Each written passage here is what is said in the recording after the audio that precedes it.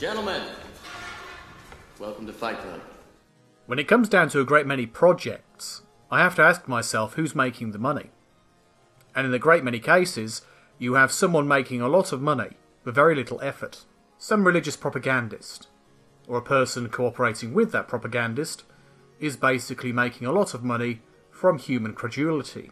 A film project made to keep the sheep in line and supposedly convert a few people as well. A project put together by people's donations, and so they produce a propaganda film, and some of the people involved ensure they have a good living as a result of the people's credulity. The perfect union of both faith and greed, ignorance and credulity, biblical literalism and cutting-edge pseudoscience. Yet to those who accept bad reasoning, when faith and pseudoscience are called real, they accept such things as being true on bad reasoning.